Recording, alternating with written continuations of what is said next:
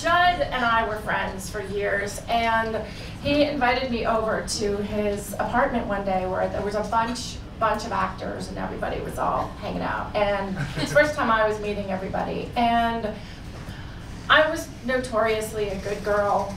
And he and his friends were all wanted to smoke pot and do a bong.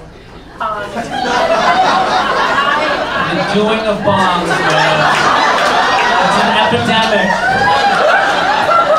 So they have this bong, right? And I've never seen one before, so I really, don't know what to do, and I'm trying to be really cool. And so they offered it to me first because I was sort of the guest of honor. And literally, this is what I did. I was like,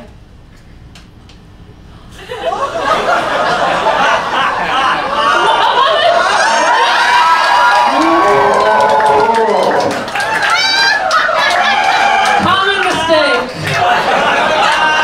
Common mistake. And everybody was like, seriously? That's going to be a really good thing?